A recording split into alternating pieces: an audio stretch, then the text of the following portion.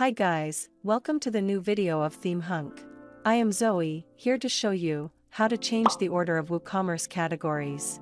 WooCommerce categories are groups of products shown to navigate the users. It will help you when you want to get specific products among so many products. When a category is selected, only products of the same category are shown, others are hidden. Categories are used to arrange the products and reduce the mess. This is the shop page of the site. There are products showing, and in the sidebar, categories are appearing. This is the order of the categories now. We will reorder it and make a new list. Let's get started. Head to the dashboard. Navigate to products and click on categories. Here they are. On the rightmost side of the categories, 3 lines are there. Hover on the lines and rearrange the categories.